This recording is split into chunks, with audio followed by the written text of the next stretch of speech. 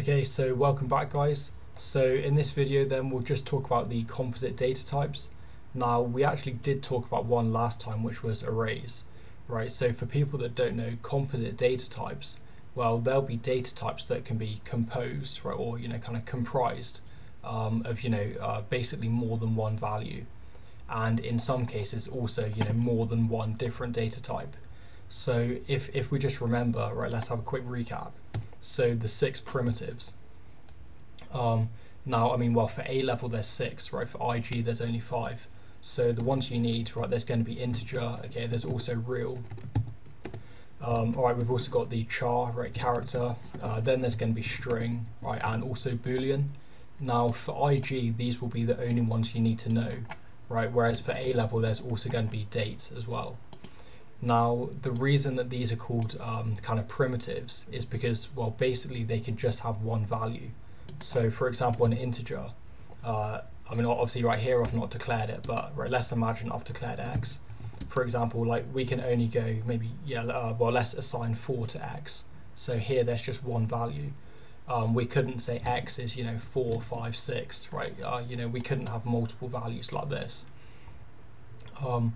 Whereas in contrast, composite data types, well, they can have multiple values. So we actually looked at arrays last time. However, I guess I made that a separate video just because, arrays, they're kind of more of a, I don't necessarily want to say more important, but I mean, they're kind of asked about more, right, compared to say records or enums or sets, right? So yeah, they're just more common in the syllabus basically. More common in the exam papers. And I will actually say, right, these composite data types here, so again record, enums and sets, right, these are actually only for A level. So anyone that doing IG, I mean, well, if you want you can watch this video, but if you're only focusing on the exam, then I mean honestly you can just skip. Because again none of these three things are included in the IG syllabus. Alright, only for A level. And even sets, okay, this has only been included in the new syllabus. So I think, this is from like 2023, alright, so just this year. Alright, so I guess, let's just get started then. Right, so if we look at the first one, records, now you can think of a record, similar to a database, where rather than just wanting to store kind of like one field, right, or maybe one attribute, right, we can actually store, multiple attributes, about the same record basically. So in a database, we would call this person, well, this will be a relation, right, and then each relation is going to have multiple fields, so it's just the same concept. And we have seen how we can do this using kind of like, let's say multiple 1D arrays, right, but then these would have to be synchronized. So for example, you could have a 1D array of strings, representing like the person's name, and then you have another 1D array of integers, right, just representing their age. But the problem with this, then you have 2 separate arrays. If you want to sort them, you have to sort both of them. Likewise for searching, you have to kind of search one and then find the corresponding position, in the other one, right? So it's just going to get quite complex. It's kind of, I guess a record, it just keeps the data organized, right? Because it keeps it organized as one object, right? Or one record. So let's just look at how we can make this. So first then, rather than declare, we're going to say type. And I guess this is kind of just saying the template of the record. Right, so then we're going to say basically the identifier, right, or the record name. So this is going to be person. And then I'm just going to get end type, right, because just so I don't forget again. Right, and then inside here, this is where we declare like basically the different data types that we want.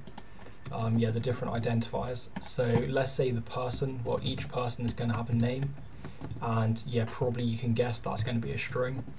Right, we're also going to say they're going to have an age, right, that's going to be an integer. In fact, okay, at the moment, let's just try with this, right, and we'll just test it. So in order to create a person, then we're just going to go declare, and I think I'm just going to call them Sam, alright, and then we'll say Sam is going to be of type person. So usually we would say of type string or something, right? But here, since we've created this kind of custom type, right, custom data type or composite data type, then yeah, we can actually use this, what we've created.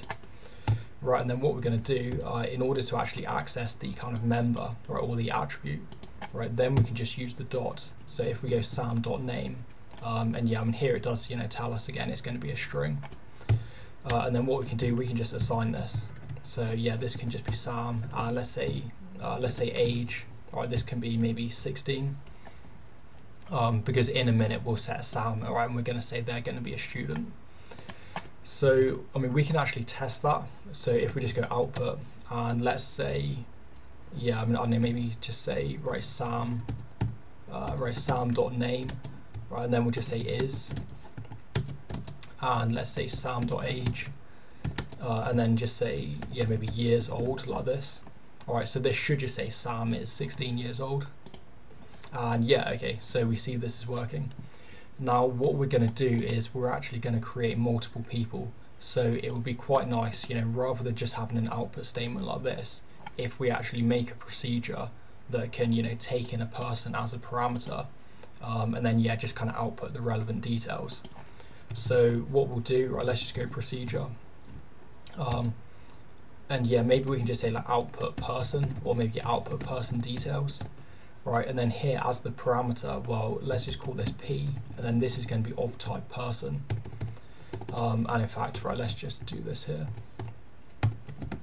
right, yeah, then let's just end procedure. Right, now what we're going to do, rather than calling Sam, because, well, of course this will work for Sam, but if we go another person, yeah, I don't know, maybe like say Tony or Terry, right, they can be a teacher, well then, it's not going to work for them, right, because, well, we've kind of hard-coded this Sam variable. So what we want to do, well, we just want to use the parameter here, right, so p.name, and in fact, I think I'm just going to output it slightly differently. Yeah, or I guess, this is also okay. Okay, actually no, I'm just going to output it like this, because in a minute we're going to output, grades and things. Yeah, they're subjects, they're grades, and there's going to be a lot of detail. So yeah, I'm just going to put things on different lines. Alright, and let's go, yeah, and like this. And then, right, let's just delete that. Let's go output. Alright, and then here let's just go age, and let's go and p.age.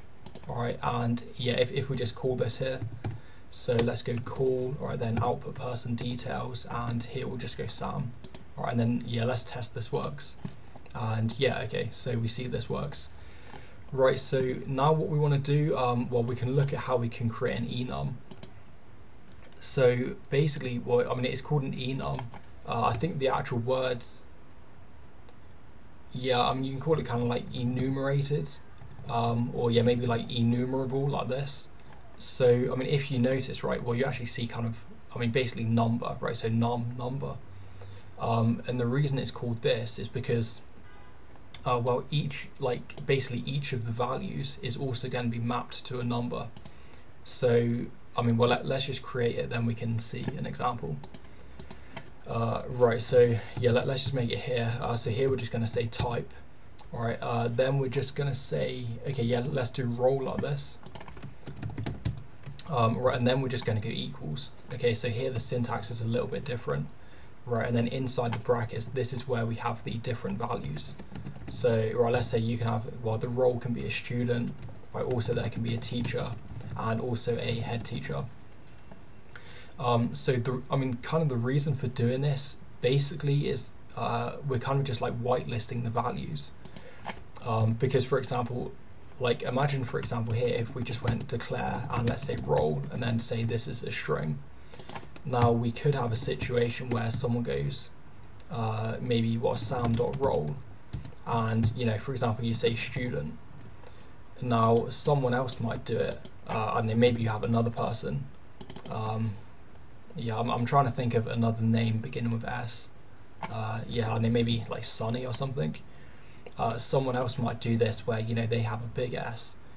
Now in this case, student with a small s is going to be different to student with a big S. So if you were doing some sort of comparison, right, checking they're equal, well, these are going to be different. You can also have a situation where maybe someone types, for example, pupil or something, right? Because I mean, pupil means the same as student, but again, of course, because they're using different words, right, different strings, then yeah, if you check, if you kind of check, right, if this student is equal to this pupil, right, then of course it's going to say false.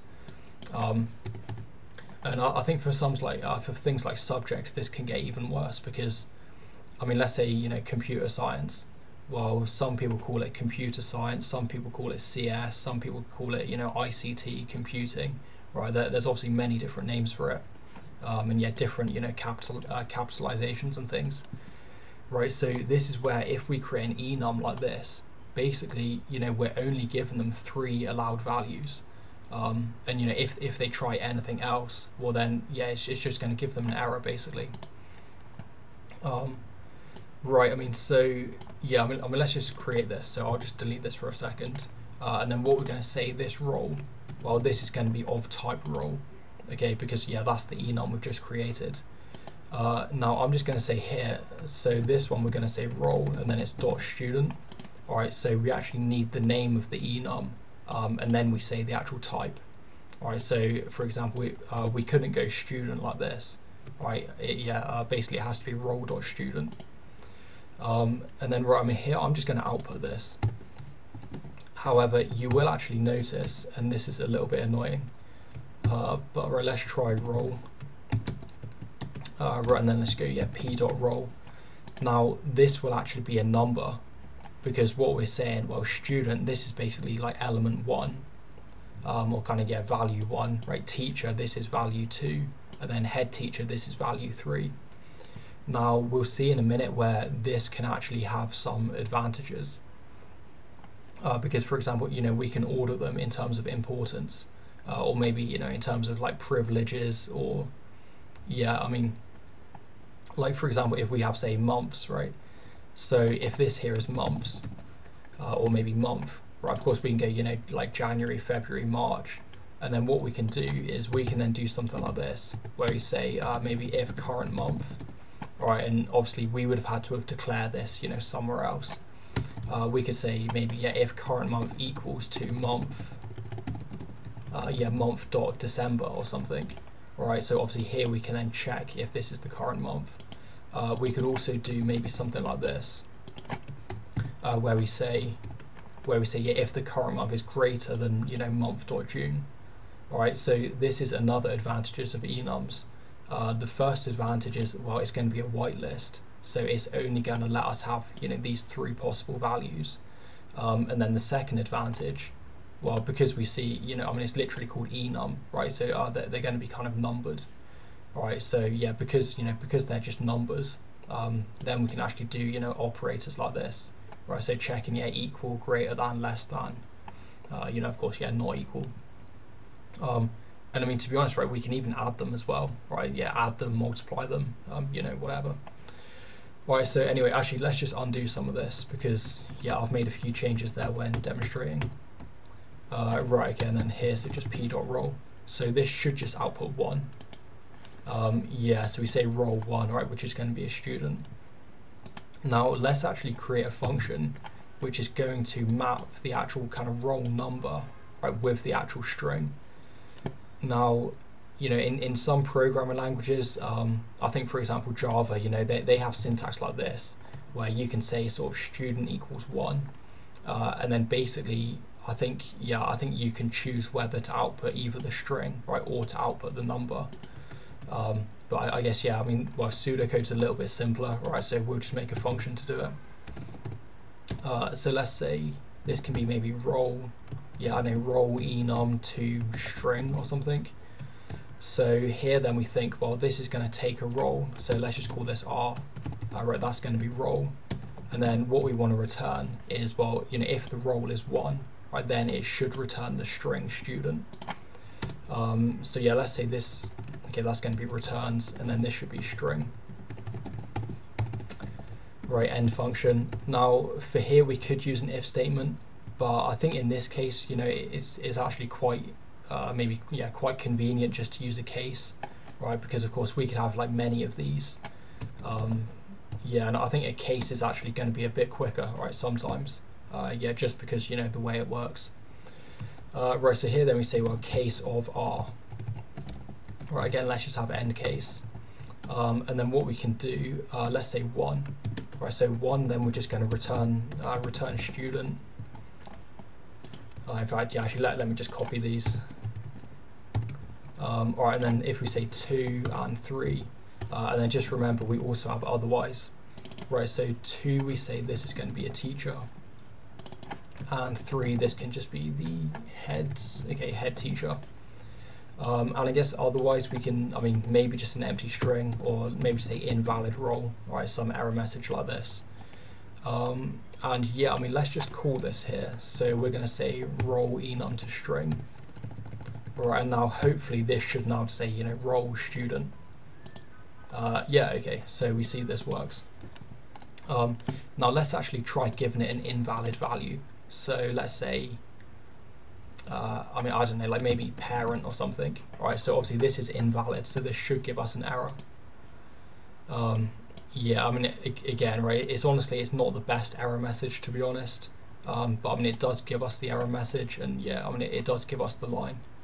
Alright, so I mean, probably I'll look to, you know, improve this error message at some point. Okay, so yeah, I mean, if we have that, I think that's fine. Right, then probably we can then move on to this array of grades. Yeah, so if we go here, right, let's go declare, then we'll say grade, or in fact maybe grades, and let's say here this is going to be an array, right, the dimensions will just be 2. And then let's say this is going to be of grade, right, and then this grade, this is going to be another, you know, custom data type, right, or composite data type. And I guess, well, in this instance, right, this will be a record, because what we want, yeah, I think okay, here we go. Yeah, so we say the grade, well, this is going to have subject and score, all right.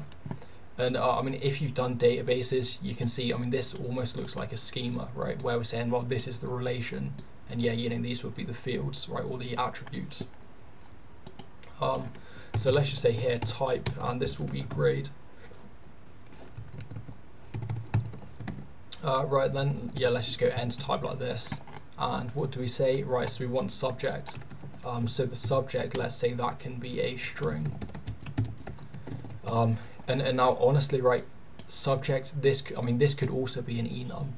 However, I'm going to do it just as a string, just because, well, honestly, like, you know, I don't want to have to do this again, right? It's going to take too long. But yeah, I mean, honestly, right, this can also be a... okay, I mean, all right, so actually, I think we should probably just do it, to be honest. I think it won't take that long. Right, so let's say that can be subject. And let's say this one, yeah, let's say score, right, and then this can also be of type score, so this will be another enum. So I'm just going to copy the score, right, so let's say type score, and then this one we think, well, this will just be the grade basically, right, their score. Now you might think, you know, why don't I go, I mean, let's just do it here. Okay, here we go. Yeah, you might think, why don't I go say A star, you know, A, B, right, you know, in this order. Now, I mean, you know, we can do that, but the problem with this, well, here, this A star is going to be 1, right, this A is going to be 2, this B is going to be 3. So if, for example, we want to check, well, let's say, you know, did a student get like higher than a B or higher than a C? Well, in that case, we would actually be doing, I mean, let's say kind of like maybe, you know, student score, and then we would actually have to check if that is less than, say, score.c, right? Because let's say, for example, they get an A, well, A is going to be 2, you know, C is going to be 4, right? So we're actually saying, yeah, student score is less than score.c, which, I mean, that, I mean, you know, it does work, but I guess the logic is kind of reversed. Because obviously if we're saying, well, score is less than, that sounds like it's a bad score. Whereas, yeah, if we do this order, well, then we say, right, the lower scores are going to have, you know, lower values like 1, right, and then, yeah, the higher scores, well, they're going to have, you know, 7, 8, right, they're going to be higher. So yeah, let's just kind of reverse the order. So I think we can go U, then probably F, right, then it's going to be E, then D, C, B, A, and yeah, let's say A star. And of course, you know, we can't go A star like this, right, because, well, this is the multiplication symbol. So yeah, let's just go A star, right, typing it. Right, and then let's also say subject, and let's go type subject. Okay, that's annoying, it did that. And to be honest, I'm probably only going to do two. Let's just say maths and also computer science, and right, let's also say physics. And then I'm actually just going to copy this, right, because basically we just need the same. So what we will do, let's say subject. Yeah, okay, subject enum to string, right, we can call this S. Right, this will be, yeah, of type subject. And then here, let's call this S. And then, yeah, we've only got, right, maths, computer science, physics. Right, so the first one is, well, just maths. And, you know, this is the thing with maths, right, because, well, you know, we could call it maths. I guess in America, right, they would just call it math. You know, some people, they'll call it, you know, mathematics. All right, again, there's obviously lots of different ways. So this is why it's good to use an enum. Right, now let's say the next one could be computer science. Alright, and then yeah, finally let's just go physics. And yeah, again, just like invalid subject. Alright, so I think that should just work. Yeah, alright, so okay, so I think this is fine. Right, and then what we can do to test this, let's just try, let's go SAM, and then we can go dot grades. Because if we look, right, this grades is then this array, right, but the problem is this grades is going to be, well, type grade, and I mean actually we do need to specify the index as well, so let's just try maybe index 1. Right, so then again, each of these is going to be of type grade, so then we need to go, you know, dot subject or dot score. So right, here we go, so let's go dot subject. And right, that can then be, yeah, I mean, let's just say maths, I guess. Right, so let's say subject.maths. Right, let's just copy this, and this one is then just going to be score. And then here, let's go score, and yeah, I mean, I think we can just say A. All right, and I mean, just to prove this is a number, I mean, you can actually see here, right, it says, yeah, equals 7, if I just move that.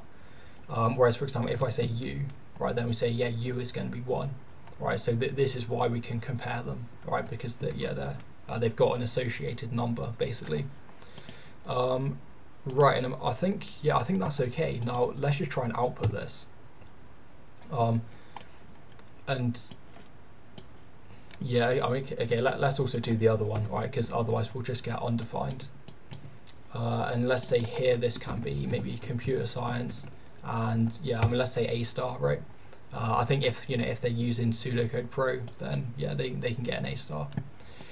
Alright, so here then, I mean, since we've got an array, well, you think we can just loop through this. So let's say 4, and let's go n. I mean, we could call it subject, or yes, subject number, but I think n is fine. Right, this is going to start at 1, right, and then, I mean, again, we could just say 2, but I'm just going to say, well, the length of grades, because if, for example, someone says, well, 4 subjects, yeah, then of course we would have to change it, you know, here in the for loop. Right, whereas if we use length, well, if they change the length of the array, you know, I mean, this is going to calculate, you know, the new length, basically. Right, so this is going to be p.grades. And yeah, of course, you know, you have to remember you need this p dot, right? If you just try grades, well, that's not going to work. Right, okay, and then again, let's just do next n. And I think here, let's just go output. Right, and then what are we going to output? Let's output probably the subject name and then the score. So I think this one we created, yeah, this subject enum to string. Right, and then that is going to be, okay, p grades, and then this will be index n, right, because again we've got, you know, grade 1, grade 2. Right, and then here we need to remember this is the subject. Alright, then we should be able to go and like this. Yeah, and now, yeah, see, you know, the problem is we're going to have to do this again for the enum, right? Which, yeah, this is why it's a little bit annoying when we actually, you know, can't really output this as a string. Like, although I will say, I mean, I've actually never really seen them ask about enums in an exam, like at least not in a question like this. Maybe they might ask a 2-mark, you know, simple question, you know, about maybe like sort of using 2 enums to compare or something. But yeah, I've never seen it like this, where, you know, they would want you to use an enum, you know, in sort of a complex question, really. But all right, so well, let's just copy this, and let's say this can be, I guess, grade or score probably. All right, this is going to be score. Right, and then let's just delete that. And I think there's about 8 maybe. Right, so let's try, yeah, 4, 5, 6, 7, 8. Right, so I think this one is going to be U, this one is going to be F, this one is going to be E, right, D, C, B, A. Alright, and then, yeah, we can just delete this, and then here let's go like invalid score. Right, okay, so then we can go, well, this is score enum to string. And then this is going to be, yeah, let's just move this across a little bit. Right, this is going to be p.grades. Again, you know, this is the same thing. All right, then we just go score like this. And I think, yeah, I mean, I think that should work. I mean, let's just try. Yeah, okay, so we see, right, maths A and computer science A. Now, I'm also going to output just here like this. And yeah, this is another little bug, right, with the editor. I'm not really sure why it does this, where sometimes, you know, if the kind of word wraps, or yeah, if the line wraps around, yeah, then we just get this gap here, which is kind of annoying. So I think I'm just going to stop the video and then just, yeah, fix this. Right, so I think for me, you know, just kind of minimizing, then, yeah, maximizing again, right, just leaving the code as, basically that seemed to fix it. But anyway, right, so let's say here, let's say we want to also output grades, or at least we want to output the string grades. Yeah, okay, I mean, I think, yeah, okay, let's try something like this, maybe grades. Right, I'm also just going to output this. And to be honest, I'm probably just going to change this, so I'm going to say, yeah, let's just change how this looks. So, for example, I want to say like student Sam, and then it'd be, you know, teacher Terry, or yeah, maybe head teacher Harry, you know, whatever. So here then let's have the, yeah, that's going to be the role. Right, then let's just have, yeah, space. Right, and then, yeah, then here let's just go the name. Right, and then here let's just have the hyphens like this, right, just to give it a nice kind of heading. And then I'm actually just going to output just a new line just at the end, just so we can separate, right, when we have multiple people. And I think, yeah, I mean, that should be okay. And I mean, maybe here I'll just indent it a little bit more, right, just to make it a bit easier to see. So maybe just have like 3 like that. Yeah, see how that looks. Yeah, I mean, yeah, I guess maybe that's too much. Alright, I mean, I think, yeah, that seems okay, to be honest. Right, so, yeah, now we've got that. Let's say, yeah, I mean, so, like, if we just want to test this, and in fact, let's also make a function to actually set these, right, or, yeah, we'll make a procedure to set these. So I'm just going to copy this, and let's call this, so what do we say? Yeah, set grade. Okay, so alright, we'll try this. So let's go here, procedure. Right, then we're going to say set grade. Right, and so if we think about this, well, the grade, it needs a subject, right? It is, yeah, also going to need a score. So let's say here subject, and this is going to be of type subject. Right, then we also have score, which, well, again, that's going to be of type score. Right, let's go for end procedure. Right, and actually here we're also going to need the person, right, because, yeah, there can be multiple different people. Right, so let's just say, yeah, P, I guess, right, and then that's going to be of type person. Now the thing to note here is that really this P, right, this also has to be by ref, because what we're going to do, well, we're going to update this. So if we were just using, well, if we were using nothing, right, so the default is going to be by val, right, so if we use nothing, it's going to be by val. Now the problem with this again, well, this will copy this person, and then it's only going to change the copy, right, so it's not going to change the actual original data. Now again, to be honest, in exams, you know, they don't often use by reference that much, because what they'll say is they'll say, well, just use the global variables, because maybe they'll just have like one array, for example, right? But because here, since we're creating, you know, multiple students, well, we can't really use the global variable, because then we'd have to go, you know, sam.grades, you know, dot whatever. But you know, then if we have a new person, yeah, I don't know, you know, some other student, you know, beginning with S, yeah, then we're not, you know, well then of course we'd have to use their name. So yeah, that's not going to be possible, because, well, we would, you know, we would need a different procedure for every single student in that case. Yeah, which kind of like defeats the whole purpose of having modules. Right, so I mean here then, yeah, this has to be by ref because we're actually updating this.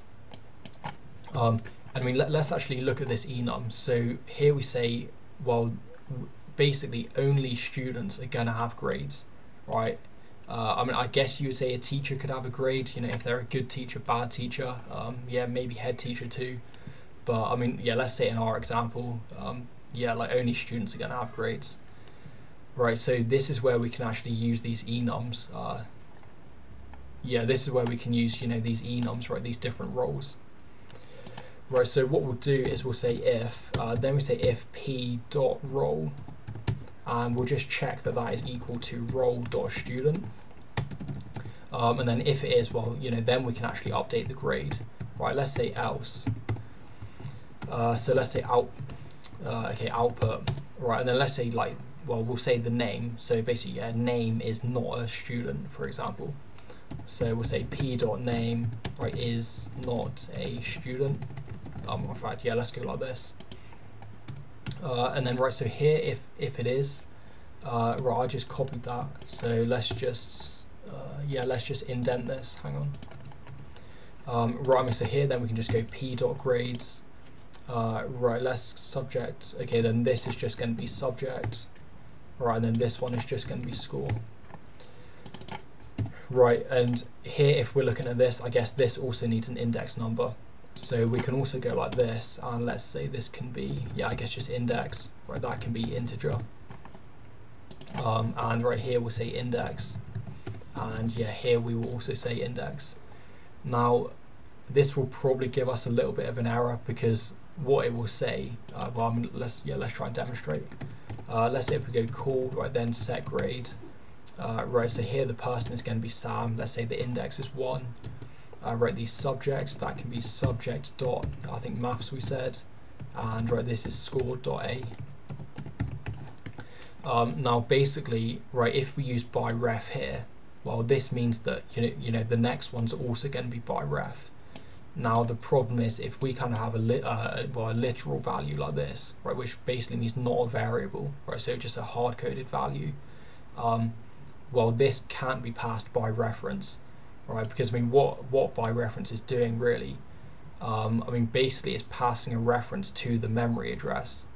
However, if this is just a hard-coded value, yeah, I mean, basically we don't really have kind of a memory address that we can update, or yeah, I mean, it's not really a variable that we can update basically. Right, so I mean, what we can then do, well, right, either we can make this a variable, so we just assign it here. Right, or we can just make these by val, because, you know, right, the subject and the score we actually don't have to change, right, you know, we're just using these to assign here. Right, so I think, yeah, that should work. I mean, let's just run it again, and in fact, let's just copy this. Right, so here then we're just going to go, yeah, subject 2, right, this can then be, I mean, let's try physics just to, you know, see if it changes here. And I mean, let's say here maybe they get a B. Right, and let's test this. 5 arguments, but got 4. So right, person, index,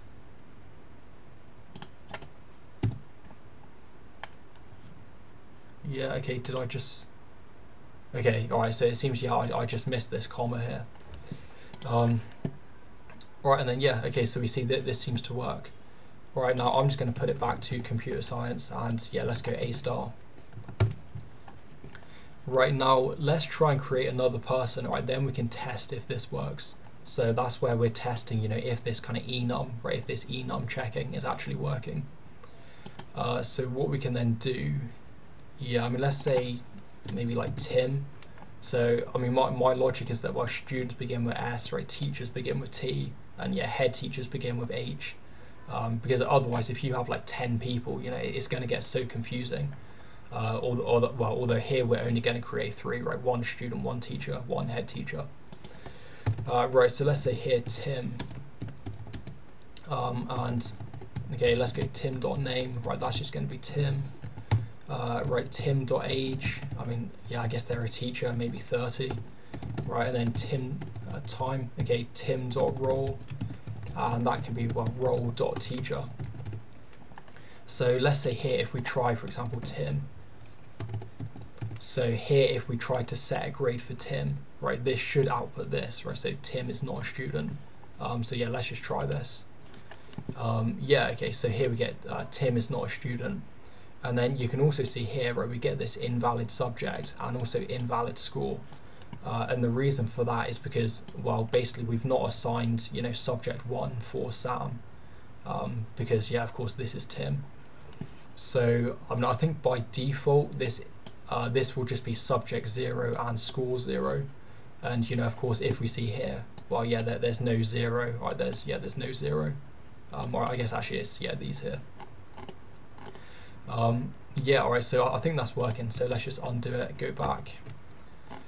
Right, so let's say the next one, then we want a procedure to actually show grades.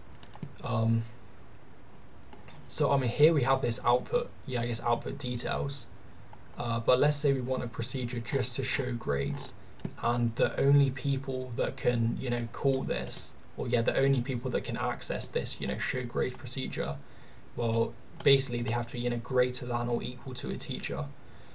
So what that means, well, greater than, you know, either a teacher, right, or a head teacher, because if we think, right, student has, you know, a value of 1, right, teacher 2, head teacher 3, so yeah, we can use this greater than or equal, right, which again, obviously that's an advantage of enums.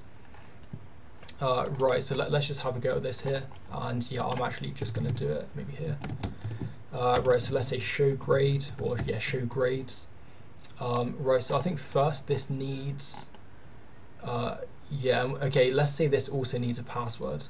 Let's say plus correct password. Right, because again, if this is like, you know, sort of a real system, right, if you want to see the students' grades, well, probably that's going to require, you know, the teacher to enter a password. Right, so let's actually add this here then. So let's go declare and we'll go password, and right, this is going to be a string. And I mean, let's keep it simple. So let's say Sam, right, sam.password, and this can just be maybe Sam123. Right, and then let's say Tim, yeah, tim.password. Right, let's just go Tim123, because yeah, obviously otherwise I'm not going to remember. Right, okay, so if we think about the parameters, well, first we need, I mean, I want to say kind of like the admin. Right, so basically, yeah, the person who's trying to access the grades. So yeah, maybe let's just call this admin. Right, then let's also have student. So this is the person, you know, we're trying to access the grades from. And right, these are both going to be of type person. And I think, yeah, that's all we need, because I think we can ask for the password inside here, right, that this should be input. And I mean, basically that's just good practice, because you don't really want to do something like this. Let's say, yeah, I guess maybe we can do it after here.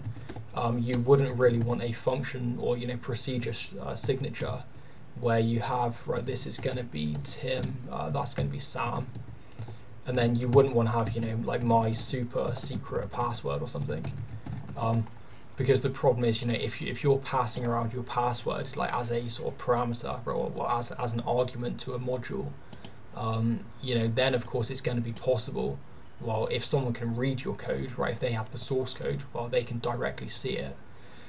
even if they don't have the source code, you know, they can kind of like disassemble it. So basically going, you know, from the machine code, right, then there's programs that will try to go back, you know, say, well, to the assembly code, yeah, or even to a high level language. So yeah, of course you never want to be passing around passwords, you know, sort of as arguments basically.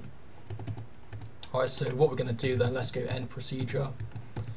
And here let's just check for the permissions. So let's say if, yeah, I mean first of all let's check admin. So we want to say if admin dot role, and this should be greater than or equal to, well, the teacher basically. So yeah, this means teacher or head teacher is going to be valid. Right, then let's go end if. Again, let's just go else, or we'll just have a warning. So just like we did before, so let's go output, and then we'll say admin, yeah, let's say admin name. Yeah, maybe say doesn't have required permissions. Alright, so I think that should work. Right, then inside here, so then we want to check for the password. Or in fact, okay, I mean, let's also check that they're a student as well. So maybe we can do this first. So let's say if, so we'll say student.role. I mean, okay, let's say equals student. Or yeah, okay, role.student. Right, and then what we'll do, so we'll put this inside the if statement. Right, so this means if it's valid, well, then we can do the next check. Right, okay. However, yeah, if it's not valid, you know, if they're not a student, right, then let's just go output, and then we will say, right, student.name. And the thing is, you know, even though I've called it student, well, this could be a teacher, right? I mean, this is just the kind of parameter, because yeah, obviously, well, you know, if it's correct, well, this person should be kind of an admin, right? So teacher or head teacher, and yeah, this person should be a student. But yeah, if they pass in the wrong parameters, right, then it's, yeah, you know, they're not going to have the correct roles. So let's say, I mean, yeah, let's say it is not a student. You know, or hence they have no grades or something. Yeah, I think that's fine. Right, so here let's go end if. Yeah, and then so what do we want to do in here? So here then, right, so if they are a teacher, well, yeah, if they're greater than or equal to a teacher, right, then we just want to check the password. So then what we can do, let's say output. Yeah, I think I've done that about 5 times now with the wrong one. Right, let's say please enter your password. Right, then let's just go input. Okay, and let's go, yeah, I mean, let's just declare this, maybe user, oh no, yeah, user input. Right, that's going to be a string. And here let's go user input. And then, well, you just think we need to just check. So let's go if user input is equal to the admin.password. Right, here it's obviously okay. Right, so here then we just want to loop through and show the grades. Although, yeah, let's do that in a minute. Let's say here, right, this can be, so yeah, times 6. Right, this can just be, I mean, yeah, let's say like invalid password, right, just a simple error message. Now, I think here we've already got this code, to be honest. If we go, yeah, here, right, although, I mean, let's try it again. Right, you know, just in case you've forgotten how we can do this. So first, well, if we think the grades here, well, this is going to be, I mean, basically an array, right, with, you know, 2 grades. So first, what we want to do, let's say n, right, that can be 1, and then let's go 2, and this will be the length of, yeah, student.grades. Next, right, and then inside here. Right, what we then want to do, let's just go output. Yeah, I mean, I think again we can just do the same format, right? So we'll just go subject and then kind of score like this. So I think this one we have subject, yes, subject enum to string. So that's going to be student.grades. Right, here we need the index number, okay, because, well, this grades will be an array. Right, then we're going to have subject. Yeah, right, then we can just have the colon like this, and then we just have the same, but this is going to be score. Yeah, score enum to string. Alright, and then this is going to be, yeah, student.grades. Right, again, it's going to be n and then dot score. Right, so let me just see if this works here. Okay, yeah, that seemed to fix it. Yeah, again, I'm not really sure what that layout is. Yeah, the layout issue is with that.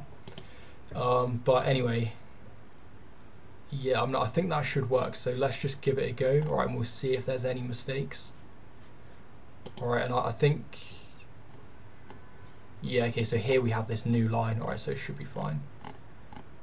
And let's have, right, let's have here. Yes, that's times 7. Right, let's say, I know, grades 4, and then just, you know, the student. So this can then be student.name. Yeah, and let's just have this. Right. Okay, yeah, so please enter your password. So this is, I guess, Tim123. And yeah, okay, so we see this works. Alright, so now let's just try, you know, all of these kind of else, right, just to check these are working. So the first one, well, the password, I mean, let's try, you know, Sam123, right, so this is wrong. Yeah, okay, so we get invalid password. Now let's say we try this, so Tim and Tim. So here, well, this is not going to be a student, right, so this one here should be incorrect. Because now, well, now this student.role, this is going to be, right, this is going to be 2, right, so teacher is going to be number 2, whereas of course student, this is going to be 1. So here it's going to say, well, basically 2 is, well, yeah, 2 is not going to be equal to 1, alright, so then it's going to go, yeah, to this one. Yeah, okay, so Tim is not a student, hence they have no grades. Right, and then let's try, so this one, so, right, I think this is just if we go Sam, and we maybe Sam, right, so yeah, maybe Sam wants to see his own grades. And yeah, okay, so Sam doesn't have required permissions. Alright, so, okay, alright, so I think that's mostly finished. I mean, let's try just one more, so change password. And let's say the only person that can change the password is going to be the head teacher. Right, so here then we can also just create another procedure. Let's go, yeah, change, okay, let's make it capitals, change password. Now again, we want to think, this is going to take, I mean, maybe we can say, yeah, maybe like the admin. Then we also have, you know, the person whose password we're changing. So maybe for this we can just say, yeah, maybe like change password for. Yeah, I mean, honestly, I'm not really sure. Yeah, I'm not really sure like what to call this really. I mean, you could call it user, but I guess user is a bit ambiguous. Right, and again, I think that only needs, yeah, just those 2 parameters. Now again, you know, because we're saying change, well, that means we also need by ref, okay, because we need to update the original, yeah, rather than updating the copy. Right, and then, I mean, here we can just do basically what we've been doing before. So we just want to say if, then we say admin, let's say role. I mean, okay, let's say equals, yeah, role.headTeacher. Right, then let's go else, and let's go end if. Right, and then so here, let's say output. And then let's say, right, admin.name. And then we'll just say, again, just, I don't know, doesn't have required permissions, or yeah, is not a head teacher. Right, and then so if it is valid, then I guess we can just ask them to, yeah, I mean, right, honestly, I'm just going to copy this really. So maybe please enter your new password. And yeah, okay. Or so let's say please enter new password and then 4. Because I guess this is the admin changing the password for someone else. Right, and then we'll just say, yeah, change password for, and then this is the name. And then here we could actually declare, you know, we could declare user input here, right? But actually, I mean, we can just go change password for and then password. So yeah, this will just input, you know, directly into here. So yeah, we wouldn't need to declare an extra variable. Right, and then let's just go output again, and let's say, yeah, password changed successfully. Alright, I think that's how you spell successfully. And right, let's actually, okay, so let's try this for Tim, because then what we can do is then we can try this show grades. And Okay, so this one is admin. Right, and then we can check that, well, you know, does the new password work basically, or yeah, has the new password been, you know, correctly updated? Yeah, so maybe let's call this twice. Okay, hang on, that's kind of annoying. Right, so here then let's call, and we'll go change password, and right, admin is going to be okay, head teacher, who I've not created yet. I mean, maybe say Henry, yeah, Henry the head teacher, or yeah, Harry. Right, so let's go here, Henry, this is going to be .name, right, Henry. And you know, actually one thing I have seen some people doing, you can actually have this, you know, unlimited length, right, that's also going to work. Yeah, the assignment, right, you can also have only 2, that's also fine. However, yeah, for me, you know, I just use 3 like this. Right, then let's go Henry, and this can be age. Yeah, maybe the head teacher, they can be a bit older, maybe 55. Right, let's go role, and that can be role, and then head teacher, and right, Henry dot password, and I guess yeah, just Henry 123. Right, now I mean, in this change password, you know, if you wanted to make it really secure, I guess what you would probably want to do is, well, you'd want to ask the head teacher for their password, right, and then yeah, when the head teacher has entered their password, well, then you ask the head teacher, you know, to enter the new password for this kind of new person, or well, yeah, not for the new person, but you know, the new password for the existing person, and I guess that can be an extension if you want, right? So just kind of extend this so that it's also going to ask for the head teacher's password. Yeah, just to kind of authenticate them. Right, okay, and then inside here, this is going to be Henry. All right, so I think this should work, and I mean, yeah, let's just comment this out, because otherwise we get maybe too much stuff on the screen. Right, 2 arguments, but got 1. So, okay, so here then we also need, let's say Tim. Yeah, okay, and I think, right, so this one, this is on this show grades. So let's just try maybe, I mean, something wrong, like, I don't know, yeah, Tim 456. Right, so I mean, this is going to be wrong. Yeah, so here we get like invalid password. Right, now we've called this change password. So let's say the new password for Tim, well, this can be Tim 456.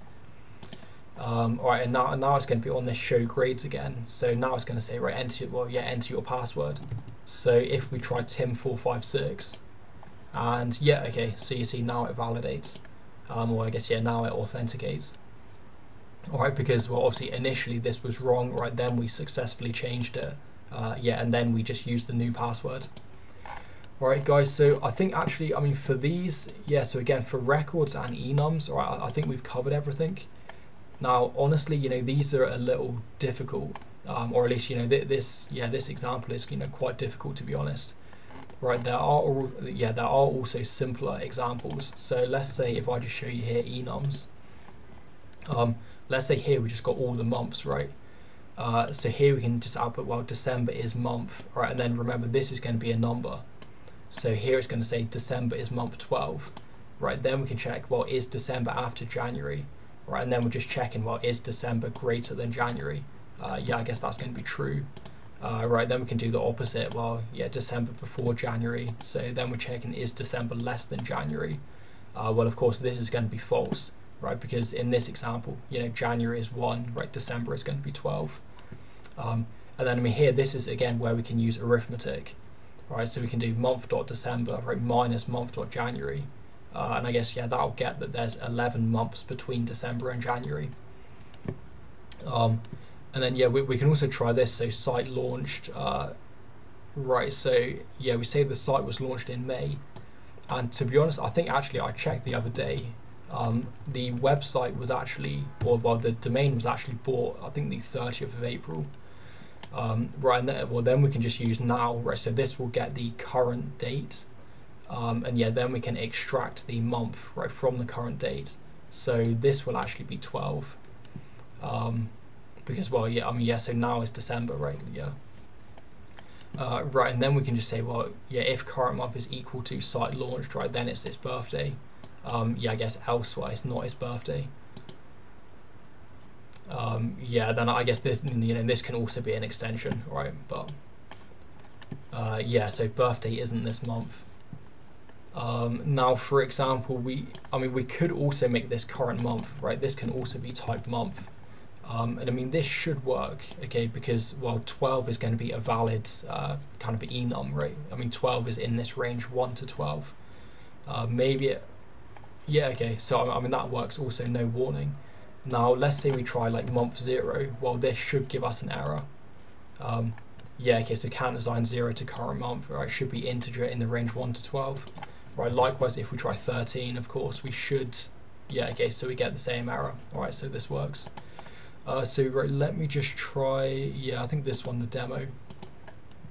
Right, I mean, so I think, again, for enums and records, I mean, yeah, that's everything.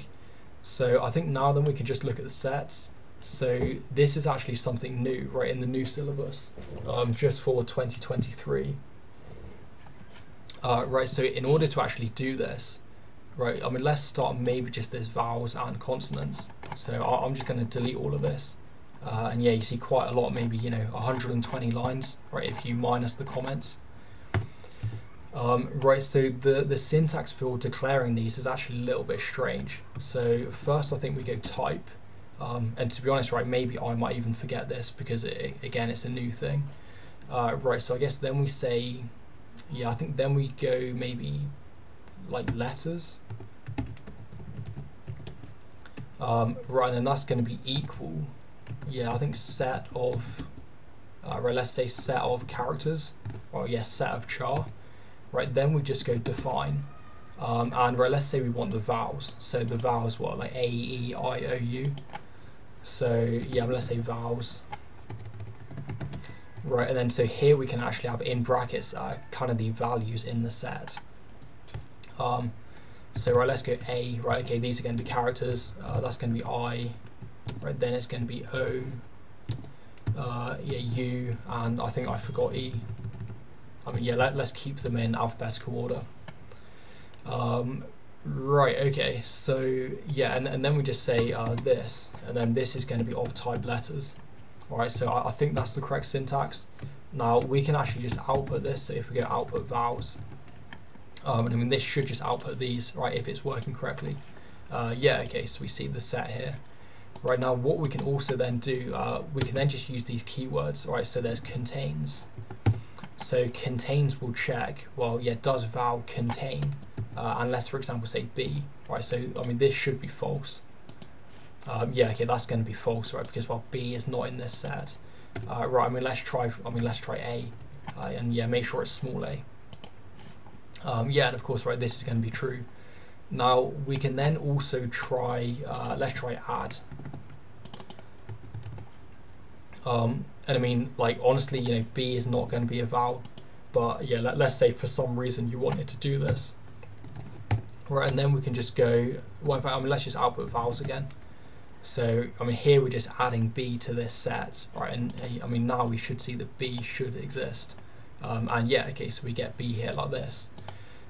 We can also then do remove, so let's go vowels, right, let's go remove, and let's try, yeah, maybe just remove A. And yeah, okay, so here you see we remove A. Now, we can also do it where, let's say we want to convert this into an array, or in fact, well, first let's get the size. So let's go output, right, and then in this time we'll actually go size, not length. And actually, yeah, I will say here, right, these functions are actually not kind of specified in the syllabus. So for example, if you go here to the pseudocode guide, right, I mean, basically the only thing it has for sets, it literally just has this. It doesn't even tell you like how to check if an element is in a set. I mean, it also doesn't have how to add something, how to remove something. So to be honest, you know, I don't think they would actually ask about sets. Or at least if they did, you know, it would just be kind of declaring like this, because I mean, they literally don't have any examples of how to do this in the guide. Now, I did ask them, and basically, you know, Cambridge, their response was, well, like, as long as you're kind of consistent, right, or as long as you're using something that seems like logical. So yeah, I guess in an exam, if you did use like add like this, right, then, you know, they would accept that because, well, obviously that seems logical. However, I mean, personally, yeah, I would suggest like not using sets in an exam. I mean, unless it tells you to, right? Because, well, that's just not kind of defined on the syllabus, basically. Yeah, all they have is just where you kind of have this type, and then when you define the initial values, and the type of the set. But yeah, anyway, so if we just look at this size, so again, right, this is just a function I made, right? It's not on the syllabus. So if we go size of vowels, I mean, basically this is the same as length, but the reason I called it size is because, well, basically length is usually associated with something that has an order. So if we have an array, well, an array has an order, right? So you have like, index 1, index 2, index 3.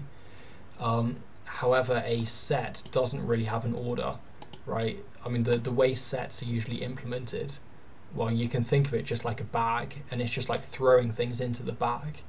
And yeah, there's not really any order. And the reason there's no order is because, well, basically, I mean, the sort of index, or yeah, I mean, the position that elements go into, well, that's based on their hash value.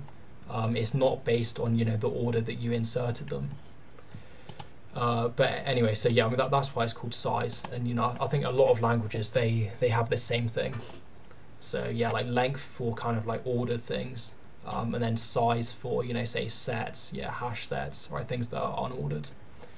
Right, anyway, so size, I mean, this should just return 5 at this point, because I guess we've added 1 and we've removed 1, right? So there's going to be 5. Yeah, okay.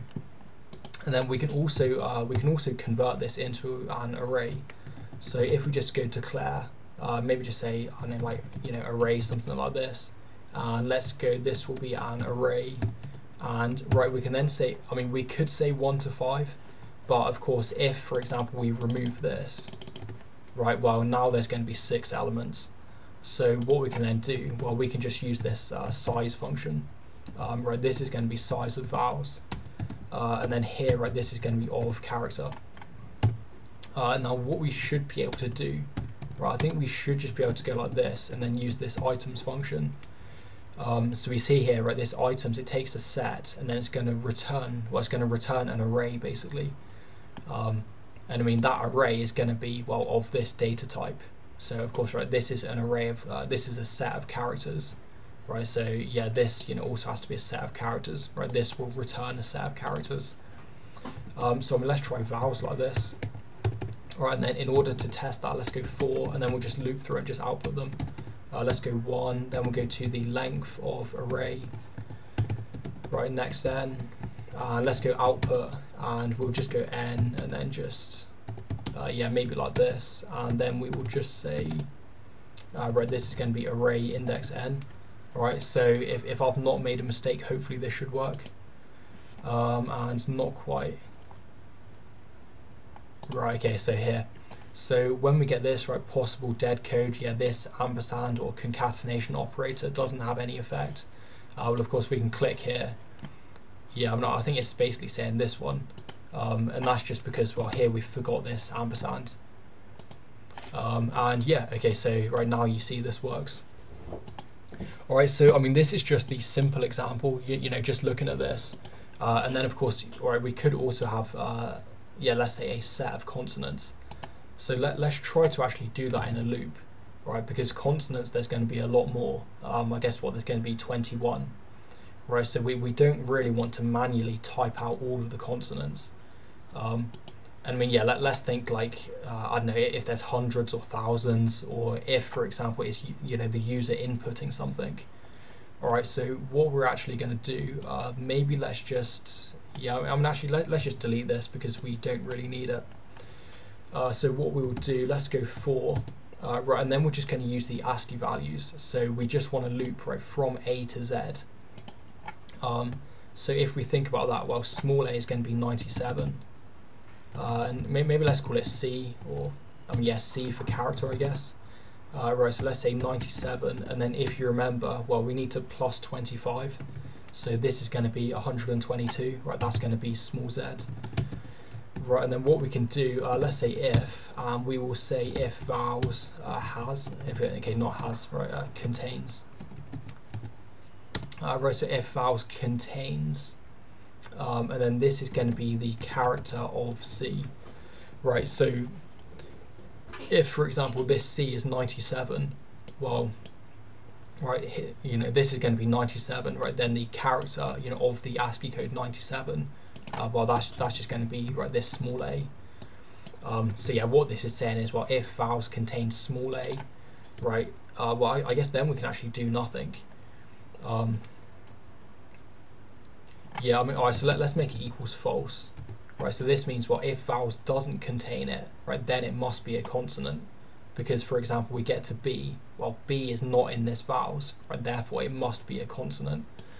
So actually, let's just write it again. So let's go consonant like this. Right, now here this is just going to be empty by default, because yeah, we're just going to populate them. And again, this is also going to be of type letters. Now, to me, I actually find this syntax a little bit weird, you know, like, I mean, I don't really understand, like, why we can't just do set of chart like this. But yeah, I guess Cambridge, right, they say, well, first we have to define this type, and then we say that, well, the kind of instance of this set is then, yeah, of this type. So yeah, we kind of need like two statements, right, just to declare one thing. Right, but anyway, so let's say this, right, then we can have then, and let's go end if. Right, and then if we say here, well, here then we just want to add it to the, yeah, we just want to go consonant. Well, in fact, let's go consonants. Right, and then we're just going to go add, and then let's add CHR, right, of C. So, I mean, if my logic is correct, then again, this should be, for example, B, right, so it's going to add B. Then it's going to get to C, right? Well, C, what, you know, vowels, right, contain C. Well, that's also false, right? Then it's going to add C, D. Of course, then it gets to E. Well, then it's going to check, right? Vowels contains E. Well, this is going to be true. So, of course, yeah, then it's not going to do this. So let's just output this, see if it works. Let's say vowels. Right, and then let's go output, and we'll go vowels. Maybe let's just have some new lines, right, just to separate. Right, let's go consonants, and yeah, then let's just go output, and we'll go consonants. Right, okay. Yeah, no, I think actually I don't really need these, to be honest, because I think it's going to output all on one line. Right, so let's just see.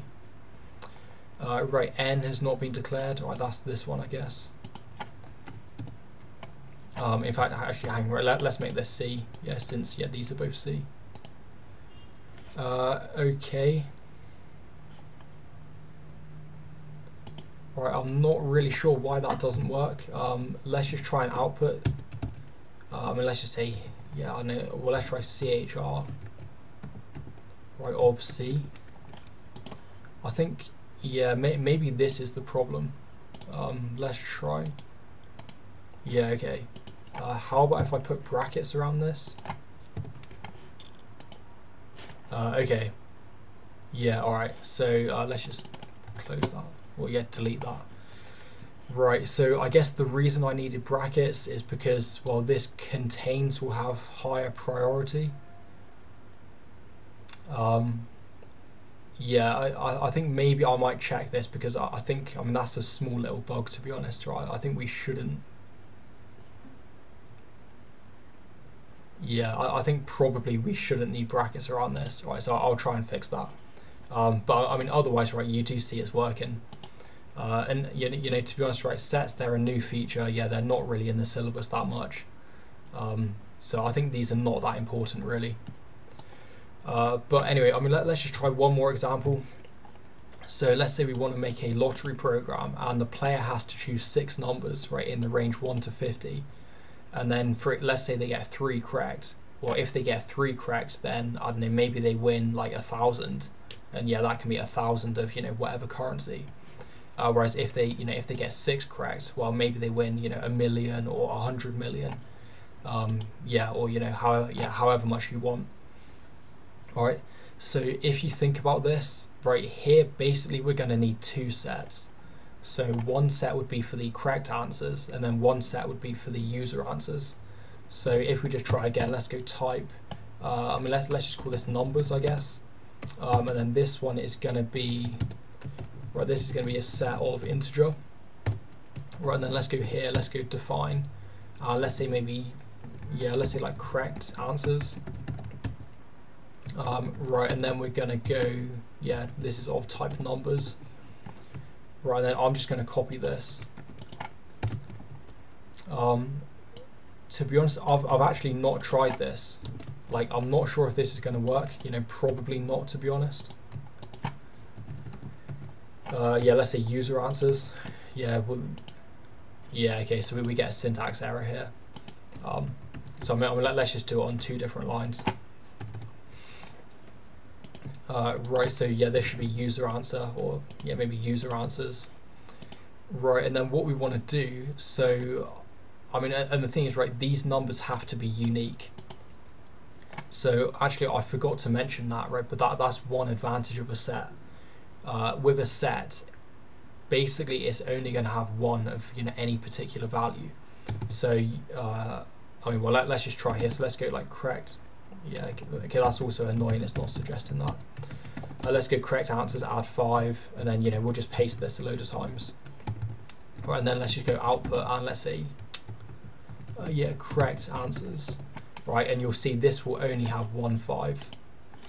Yeah, okay, so we only get 1 5 like this. Alright, because, well, what you can think is basically a set, I mean, the way it's implemented, you know, it's just using the hash value.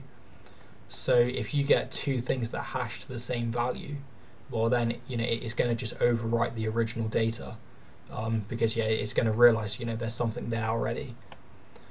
So yeah, it's just not going to add it again, basically. So I mean, this can be useful. Let's say, for example, you have a program and you want to ensure that, let's say, people's usernames would be unique, right, or people's email addresses would be unique. So you could define a set of, you know, usernames, email addresses, and then, for example, you just do something like this, right? So you'd say if, and then you say like, say if usernames, yeah, if usernames contains, and then the new username, and then well, if it does contain that, then you just output an error message, saying yeah, username already exists, you know, please choose a different username. But yeah, I mean, so if we look, so here, right, this will be useful for kind of generating the 6 numbers, because we won't have to worry about checking if the number already exists, right? That's just like a kind of inherent property of sets. So what we can then do, we can just say while, and let's say while the size of correct answers, yeah, or we could just do repeat until. So actually, let's say repeat. Let's say until, and this will be until the size equals 6. And then what we're going to do is, I mean, we could make a variable, but actually I think here we can do it all on one line. So let's go correct answers, then let's go add. Right, and then here what we can do, this will be an int, right, let's go rand. And we want to generate a random number between 1 and 50, alright, so not 0. So what we can do, we can set this to 50. But the problem is this will be, well, 0 until, you know, 49, right? Because yeah, we're just basically flooring, right? We're doing this int. So what we then want to do, well, then we just want to go +1 like this, right? Because you think here again, well, this will get like 0. I mean, yeah, basically this will get 0 until you know, sort of 49.99999.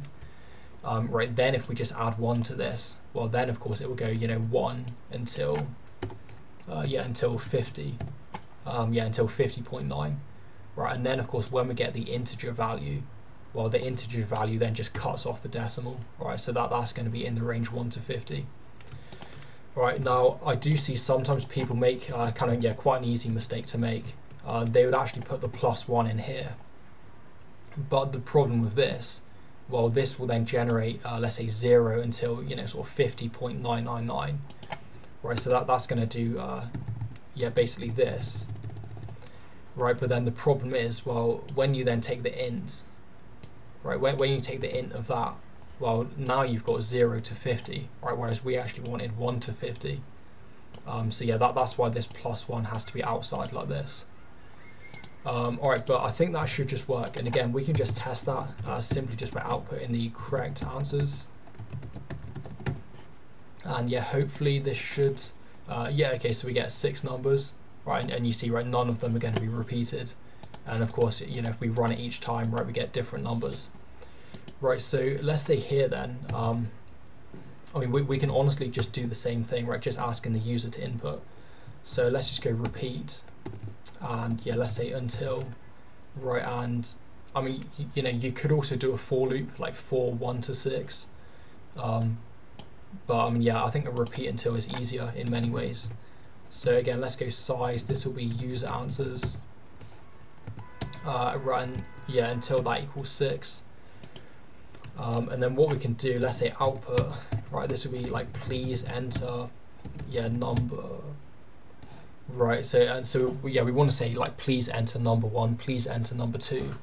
So again, we could make another variable to, you know, store this, right, or we could actually just do the size of user answers, and then actually here we do need to go +1, right, because if you think, well, this size will be 0, right, but you know, when it's 0, well, we want to say, yeah, that's kind of considered number 1 basically, because yeah, well, this is kind of assuming if they're correct, right. So then what we can do, I think here, I mean, here we can't do input directly, right, so we will actually need to declare a variable. So let's say user input, right, that's going to be an integer, then we say, yeah, okay, hang on, I mean, like, maybe let's just, you know, we could declare it here, right, I mean, we could also declare it outside if we want, and you know, the thing with declaring outside, well, it's only going to be declared 1 time, so yeah, I think let's just declare it outside. Right then, so what we can then do, yeah, let's go input, and we want to input this into the user input, and then we can just say, right, so we want to go user answers, and then just add, right, and then just add the user input, right, so I think this should just work, and then let's just go output, and we'll just test it. Yeah, I mean, let's also just output the correct answers as well. Right, so please enter number 1, I mean, let's try 5. Okay, so yeah, that works. Right, let's try 5 again. So if we try 5 again, well, it should still say 2, because yeah, 5 wouldn't have been added. You know, the size is still going to be 1 basically. Yeah, okay, so you see, right, it still says 2. Let's try maybe, I don't know, 14, 19, 20, 25, and yeah, I don't know, like 39. And yeah, okay, so we get this here. Now let's say we also want to check, right, if the user's input is in this range 1 to 50. So I mean, what we can do, maybe let's just go in here, and right, I mean, this can also be inside a while loop, or, you know, repeat until. So I think, yeah, let's just go repeat until. Yeah, okay. Right, let's just indent this a little bit, and what we want to say is, well, user input, right, then this should be greater than, right, greater than or equal to 1, right, and also user input, and this should be what, less than or equal to 50. Yeah, and I think that should work. So let's try like 90. Yeah, okay, 90 doesn't work. Let's try 0. Alright, yeah, that doesn't work. Yeah, okay, and then yeah, so I think this works. Right, so then what we just want to do, well, we just want to, you know, check how many they got correct. So I mean, okay, let's keep these, because then we can just easily check. Right, so what we're going to do, I mean, basically we need a way to kind of loop through. Right, so I think what we can do, we can just loop through this user answers and then just check, yeah, if you know, basically if each user answer is inside the correct answers. Right, so remember then we can also just, yeah, we can also convert this to an array, right, using the items. So let's go declare, call it maybe user answer array or something. Yeah, and a user answer array. Right, that's going to be an array that is going to be 1 until, well, again, we could say 6, you know, we could say the size of the user answers, because I guess, you know, if suddenly we change the lottery where we want like 10 numbers, well, then if we do this again, you know, when this user answer size updates, you know, of course, right, this array size is also going to update, or the array dimensions, right, that's going to be integer. Right, and then what we can then do, user answers array, and we're just going to assign that with the items, and that's going to be user answers. Right, then we can just loop. So let's also declare a count, right, for how many they got correct. So let's say correct count. Right, that's going to be integer. Yeah, this we can just assign to 0, although it will be 0 by default. Right, so here we're just going to go 1, and then let's try here. Let's go the length of user answers array. Right, and then so here we just check. So let's go if, and then we say if, right, the user, right, this is going to be the correct answers. Then this is contains. Right, then it's going to be the user answer array index n. Right, so this is just, you know, the current, the current value that we're looping through. Right, so if it contains this, well, then we just say the correct count. Right, basically that's just going to increment. Right, and then let's go end if. Right, then I think this should be, this should be correct. Now, in order to calculate how much money they win, I mean, we could use a case statement, we could use an if statement. Right, I'm actually going to do it a little bit differently. So I'm just going to say declare, and this will be an array, maybe like win, like winnings array. Right, and that is going to be an array. And again, this can be 1 until the length of the user answers. Because I guess, right, if there's 6 answers, well, that means that they can get between sort of, well, 0 and 5, right? Or, okay, sorry, 1 and 6. I was thinking, different language. So that they can get between 1 and 6 numbers correct. No, sorry, right, they can get between 0 and 6 numbers correct. Right, so that's why we actually have to go +1. Right, and then what we can then do, let's say the winnings array.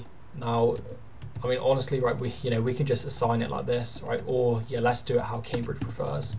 I guess if they get 0, well, let's just say they win 0. Right, let's just copy this a few times.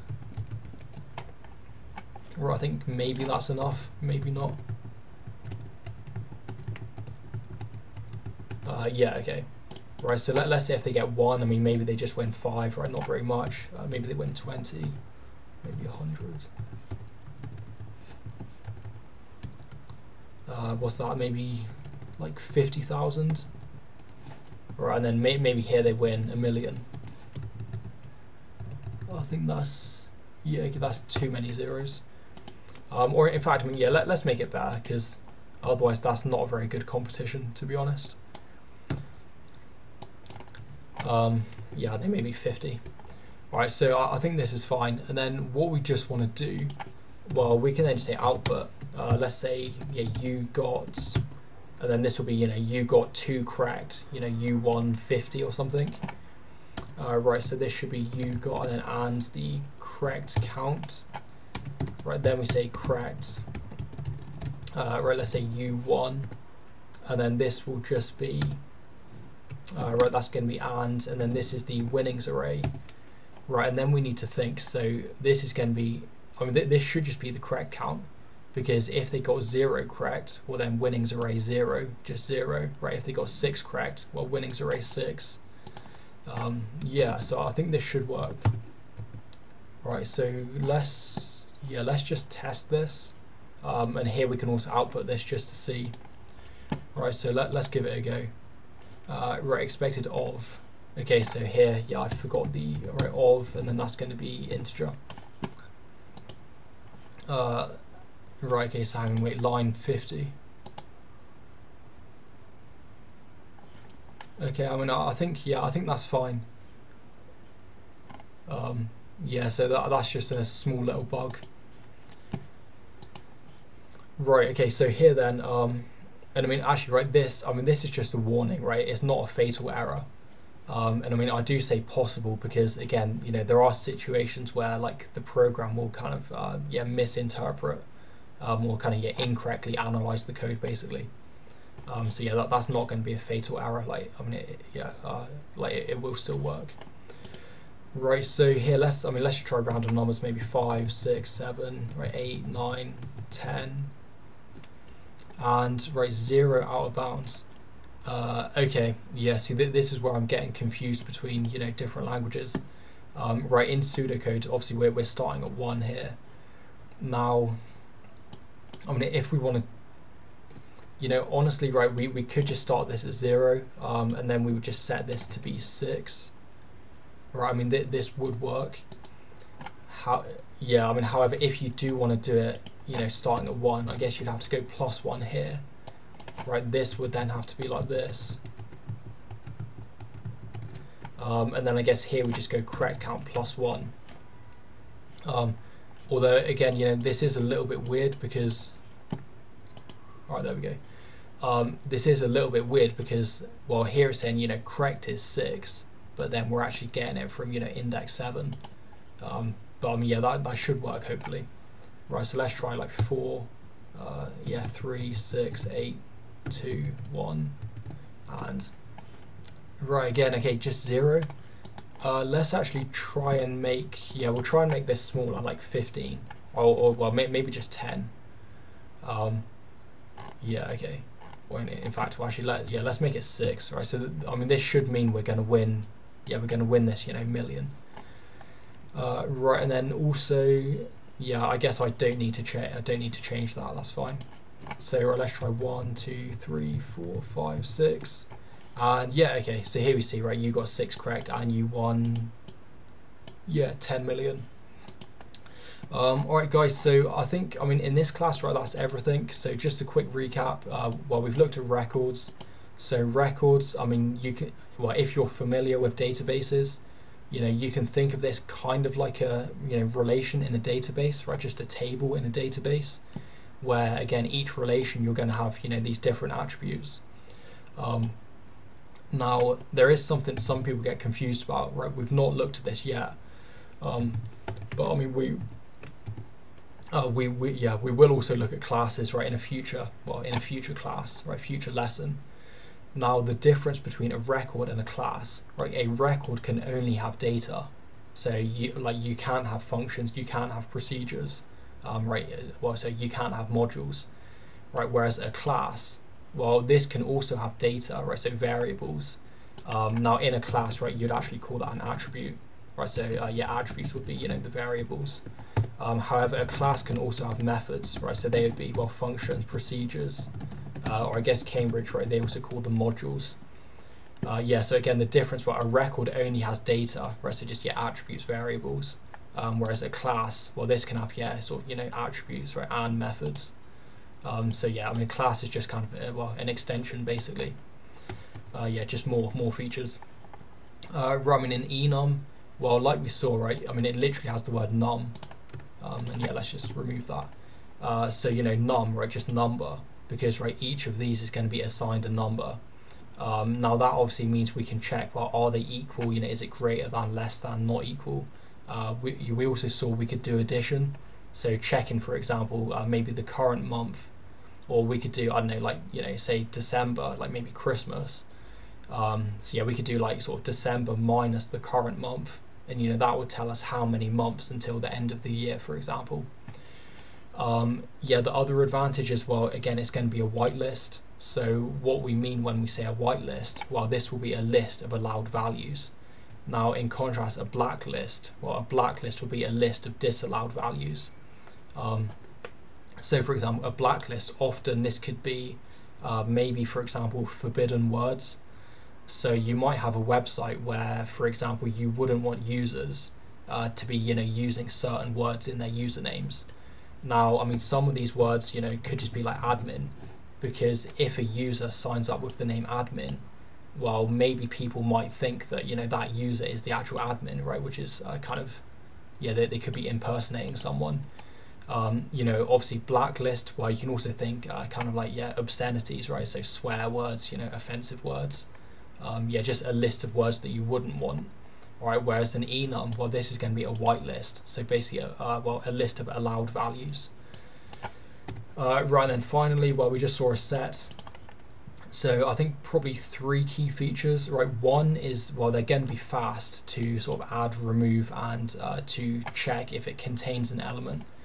And the reason it's going to be fast is because, well, if we were using an array, right, either we have to sort the array, you know, well, I mean, so, well, we could use bubble sort, insertion sort, you know, for Cambridge, right? Although like real programming languages will use, you know, kind of much faster sorting methods than that. So yeah, I mean, if it's sorted, well, then we can use like binary search, okay, on an array. So that's fine. But the problem is, you know, when you add a new element to a sorted array, well, then you have to resort it again. Right, so you know, for an array, that's going to be quite slow in order to check, you know, if the element exists. Whereas if, for example, we look at a set, well, actually, right, if you're familiar with the time complexity, right, then actually just O of 1, right, so this means it's constant. So in order to add, remove, or check if an element exists, right, it's just going to be O of 1 time complexity. Whereas we think even, for example, let's say binary search, well, binary search is going to be, you know, log n, or well, you know, in particular, right, log base 2 of n, like this. So yeah, I mean, this one's going to be like extremely fast. Right, I mean, the other advantage, again, it's going to ensure uniqueness by default. So if you have a situation where, you know, values have to be unique, well, rather than using an array and having to do, you know, some sort of search, right, to check if the element already exists, well, you know, you can just use a set, right, and then you can just like add things, and you know it's not going to be added, or yeah, it's not going to add a duplicate, basically, right? It's only going to have one of them. And then I guess, yeah, I mean, I guess that's really the two advantages of sets. Yeah, so I'm just those features, right? Right, guys. So I think, I mean, for this class, yeah, I think we've covered everything. Now, next class probably we'll look at files, and then after files probably we'll look at classes. All right, and then I think after that, yeah, we've probably finished about the whole syllabus. So yeah, maybe just 2 more classes. All right, and then after that, well, if anyone has any requests, maybe, you know, specific questions or maybe exam questions, then yeah, I can try to, you know, address those. All right, although, I mean, hopefully, yeah, I mean, hopefully, like maybe other teachers, right, they might also use this this website, and yeah, of course, then they can, you know, demonstrate their own solutions. All right, so yeah, so hope to see you in the next video.